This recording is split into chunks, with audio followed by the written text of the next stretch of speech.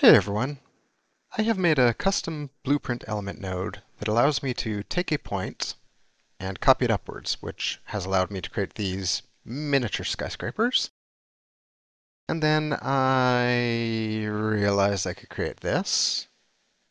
And then I realized I could create this. And this. And this little, I don't know, car graveyard art project. And these little car flowers. I think a bumblebee would really like this flower. Little Transformers joke. All 6 of these things use the same custom node, just in a different way.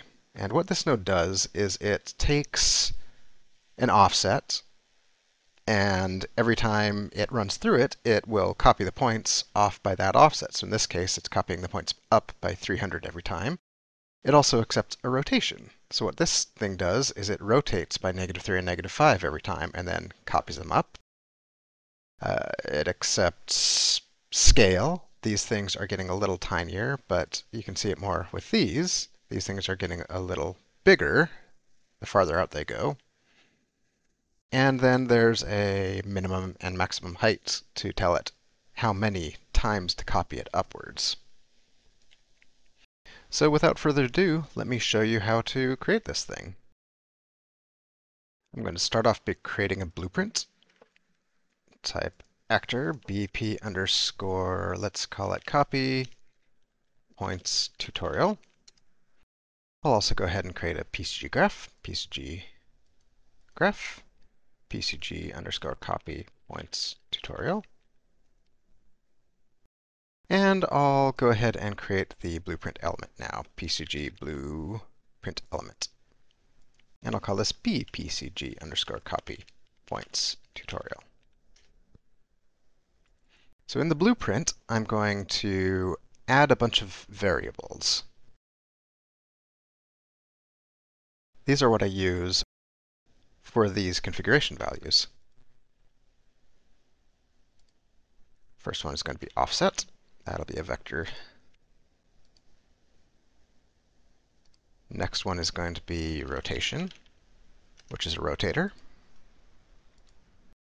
And these 3 are basically the transform, absolute rotation, and that is going to be a Boolean. And this lets me toggle between world rotation and absolute rotation. So if I go back here, this one is using absolute rotation, which makes all the points rotate this direction, and this one is using local rotation. Other than that, they're exactly the same. If you look at this offset value.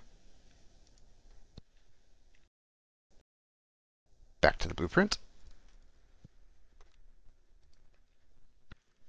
Scale, so that I can make these things get bigger or smaller as they go. Height, which is an integer. Let's call it height range, actually. Height range, integer, min height, and max height. And so all of these are going to be public, except for height range. Height range, I'm going to do something else, and that is in the construction script. I'm going to take max height and subtract min height from it. And then I will set height range to this value.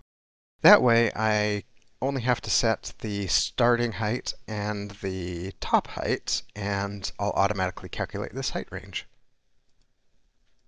Compile and save. Now I can add the components. So I'll add a spline component, and I'll add a PCG. And this PCG I'm going to set to copy points. What just happened there?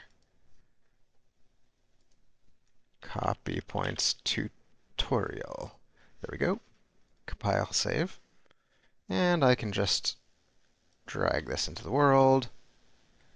Let me go ahead and update this spline right now.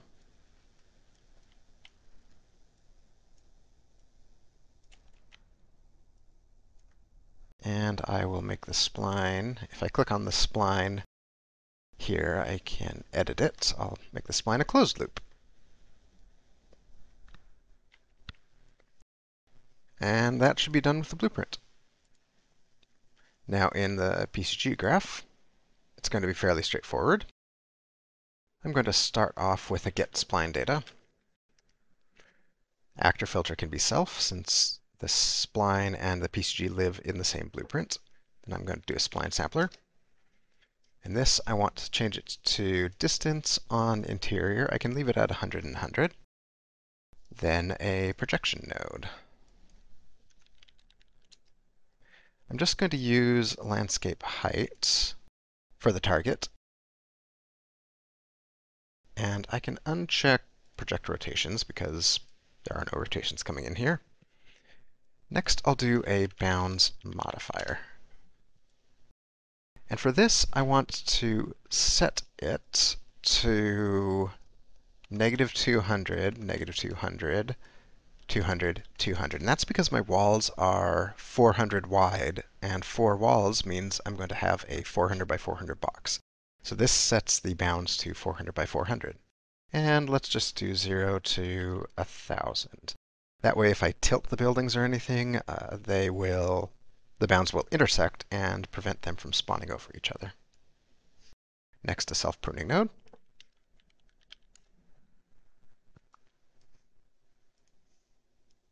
Now I'll toss in a transform points node. This, if you don't want to rotate your points, is kind of unnecessary, but in this case I do want to rotate them. You might not want to rotate them because a lot of cities, the points are on a square grid, so it wouldn't make much sense to rotate the buildings. But in this case, I'm not building an actual city, I'm just doing an example of how to build this thing. Next is a density noise node, but I'm not going to put that in yet because I want to show you why I'm putting it in. So after that comes the copy points loop. And then the static mesh spawner. So let's start off with the static mesh spawner. And the mesh entry I will use is the wall with a window. And let's see. There we go. We have some walls. But they are just single walls. They're not squares. They're not encapsulating building. So what I'm going to need to do is take the starting point of the static mesh, which is either this side or this side, it doesn't really matter, and I'm going to move it in 4 different directions and rotate them in the proper direction to create walls. So for that, I can just use 4 different transform points node. I'll put them after this one that does the random rotation, so that all of these are based on this random rotation.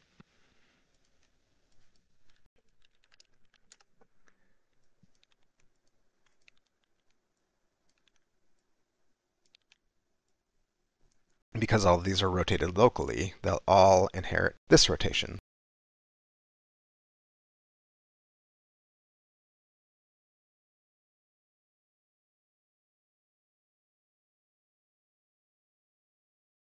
All right, for this, I could go through some trial and error and try to figure out which point is which, like 200 on all of these. Okay, so I've moved it there, and then I can rotate it by, I don't know, negative 90.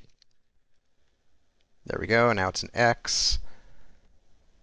So that probably means that this is the center point.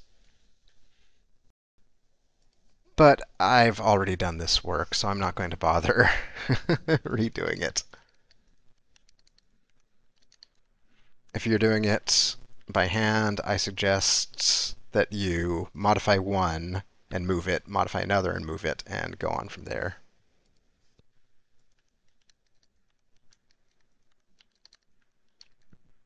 Just the slow process of updating all of these.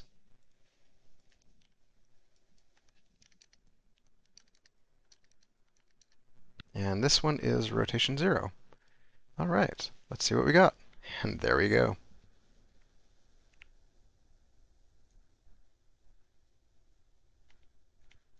So now I can build out the blueprints. And that will live right here between these two. So let me open this thing up. Okay, the first thing I'm going to override is a node title override, and I'm going to call this copy points tutorial. This impacts when you drag the node out into the graph, the name of the node itself, the default name, because you can change it. Then I'm going to check on the class defaults, exposed to library, and the category will be custom, since that's what I'm using for all of my custom nodes. And description is copy points with user-defined offset, rotation, and scale.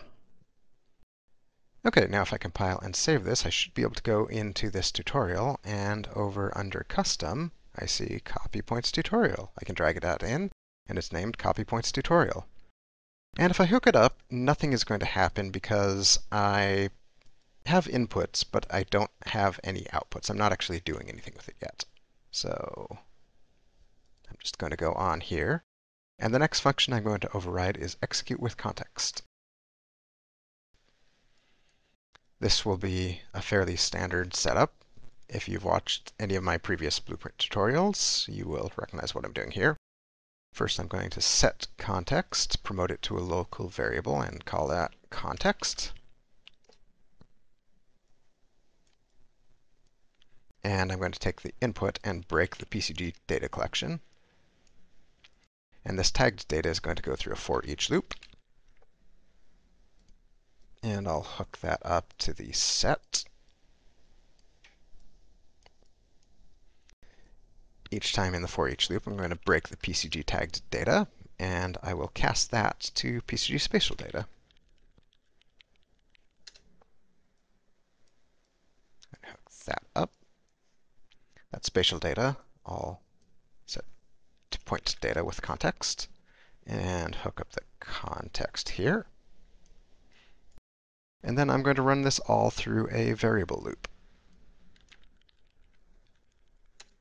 I'm using a variable loop instead of a point loop because a variable loop lets me return a variable number of points instead of a single point. And because I'm going to create points in a range of min height to max height, like 10 to 30 or whatever I choose, it's going to be a variable number of points.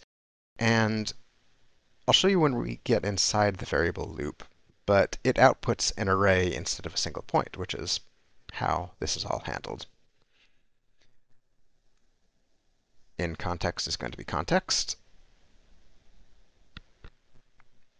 and in data is going to be this point data with context.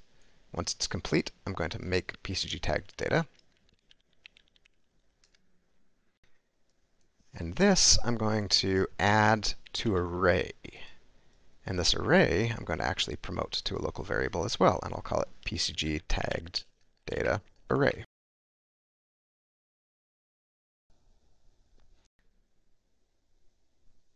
So I'm adding this every time instead of just sending it to the output, because this for each loop is going to run through multiple times. So this allows me to continue adding these points and the results of the for each loop every time.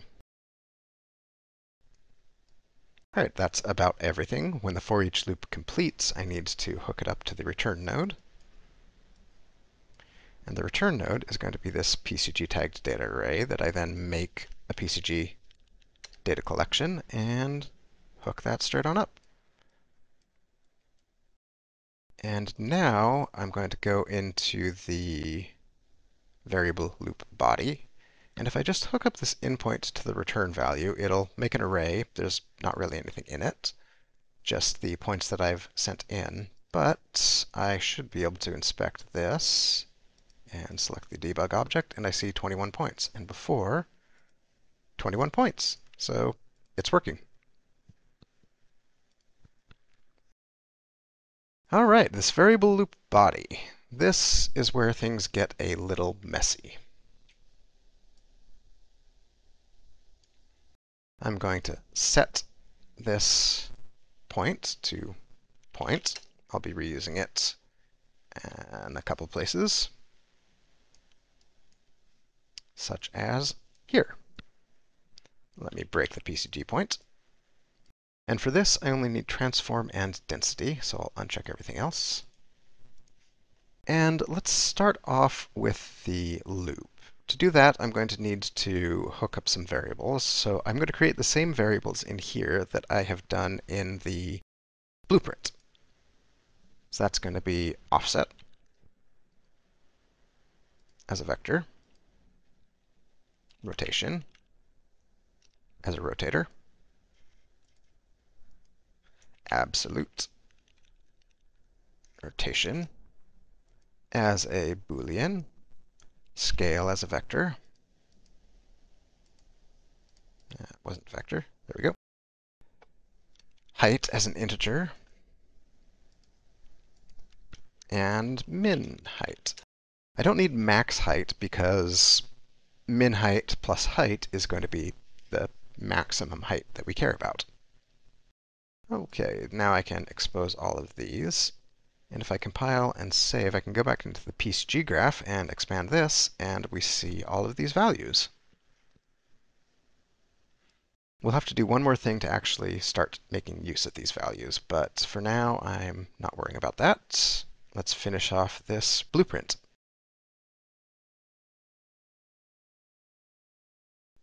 Let me break the transform.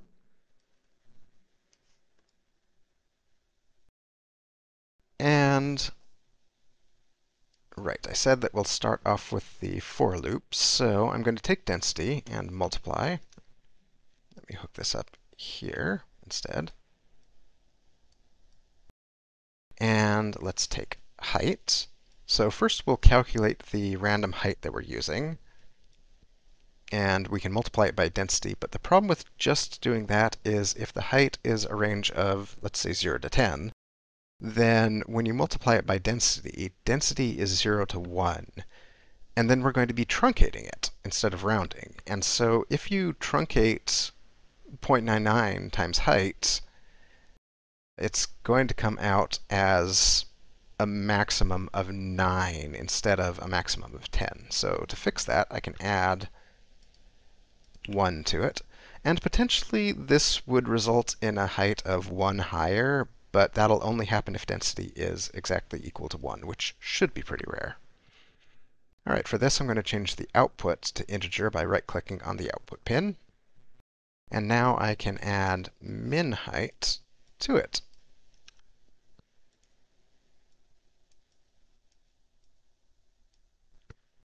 And so now we have the range of the minimum height to whatever random height range we want to go to. And now for this, I can create a for loop. And first index, I'll start with 1. Last index is going to be this.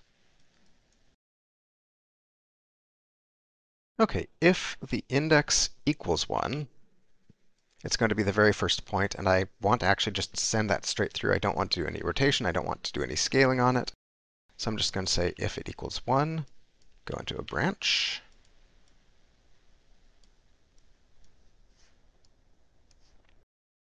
And now I'm going to add it to an array. Add point to a add array. The array I'm going to promote to a local variable, and I'll call it PCG point array.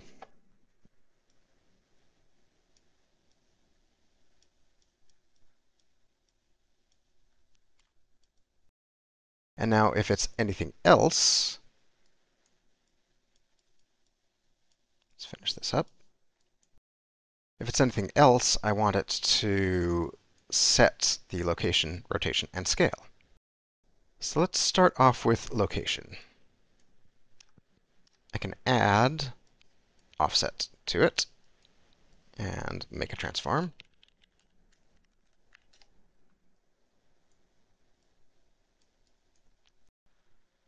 But if I'm rotating these points, then just adding offset will make them go in a single direction as opposed to continuing to curve. So I need to offset them by the rotation. So for that, I can plug it into a rotate vector. And I'll plug rotation into the rotate vector. And then I can hook that up. But if I'm scaling the points up or down, the offset should get bigger or smaller accordingly. Otherwise, you'll get gaps or a lot of overlap between your points. So I need to multiply offset by scale.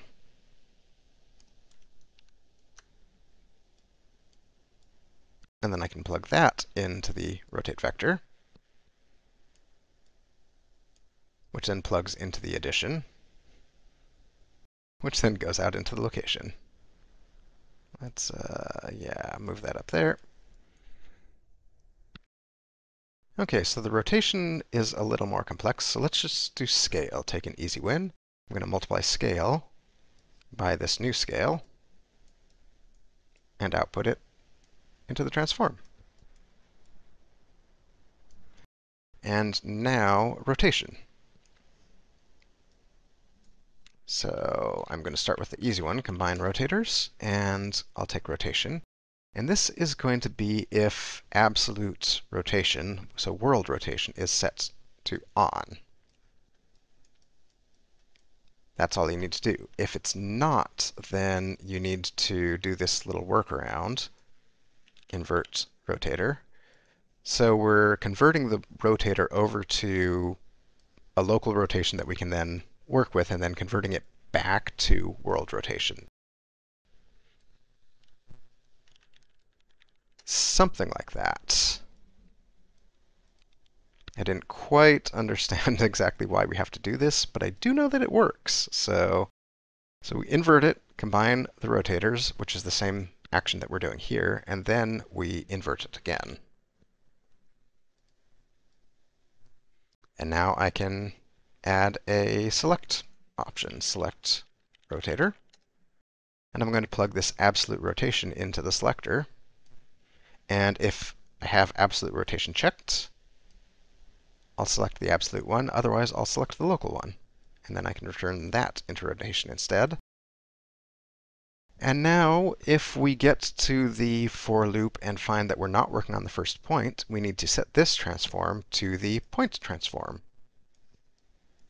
And for that, I can do a set members in PCG point. And I can find that by dragging the point out and finding set members in PCG point. I'm going to check the transform and hook up this transform. And then I can just hook up the false here. We can reuse the same add node because in either case we're modifying the point or just sending the point straight through, and then this right here just uses the point that we've modified if we've changed it. And lastly, we need the return node. So I can grab this array, the PCG point array that we're adding to, and drop that into the return node, and then hook up the return node.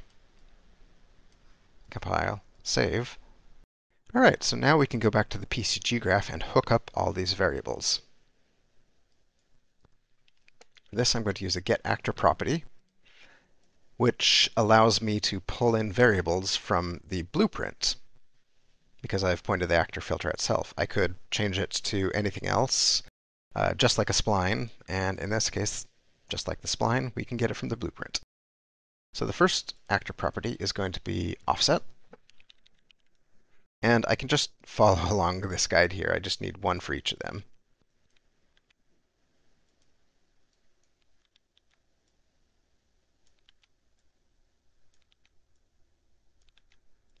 I need 6 of these. Rotation. Rotation. Absolute rotation. Absolute rotation. Scale. Scale. Height. And min height. Oh, it's not height, it's height range, which might mean I do need to change this one to height range. So let me change that to height range. Height range.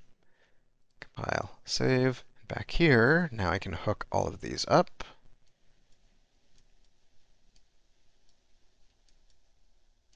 And let's see what we can do. So for these, I know that they're 300 height because I've looked at the static mesh, so I'll set the offset to be 300 every time. I'll leave the rotation at nothing. I don't need to set it. Scale I'll set to 1 on everything. If you leave it at 0, then the first one will be scale 1, the second one will be scale 0, and everything after that will be scaled 0. Min height 5, max height 10. And there we go. So there is one problem here, and everything is pegged to the max height. 1, 2, 3, 4, 5, 6, 7, 8, 9, 10, 11. Since they're 11, that means they're all density 1. So let's take a look.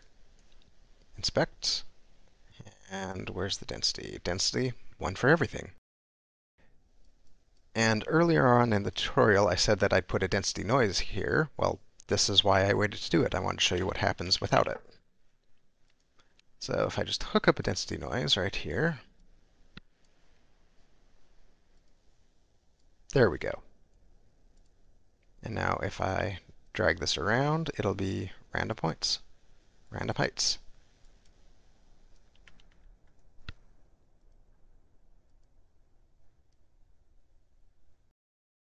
All right, let's say we want to add additional meshes to randomly spawn. I'll change this one to just be a flat wall, 400 by 300, and this one to be wall with a door, 400 by 300 as well. And you see here that every single wall on each building is the same. And that's because the random seed that I'm copying over here is the same for everything. I'm copying the exact random seed. So if I inspect this, you can see a bunch with the same random seed. I could modify the random seed in here, but it's possible that I want to reuse the same random seed. So what I'm going to do instead is add a transform points node here.